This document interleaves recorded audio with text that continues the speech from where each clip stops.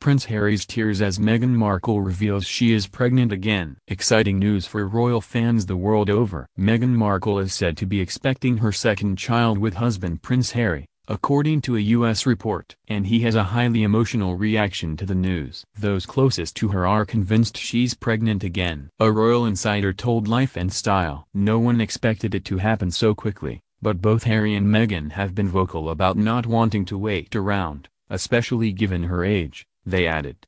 Meghan is now 38 and sources say, motherhood is everything she ever wanted. Having Archie changed her whole outlook on life. While Meghan didn't expect to take motherhood so well, it's hard not to with Archie. He's adorable in every way, they added. The Duchess is also displaying signs of pregnancy and is avoiding alcohol, craving fries and chocolate, which are foods she apparently doesn't eat. She has asked for dresses to be taken out and feels nauseous at times, adds the source, who explains that just before the trip that Meghan was feeling off and is rumored to have confirmed his suspicions. Harry meanwhile is said to have burst into tears of happiness when he found out his wife was expecting. The couple are also hoping that their child will be a girl this time round, as seeing how close niece and nephew Charlotte and George are, they want the same for Archie.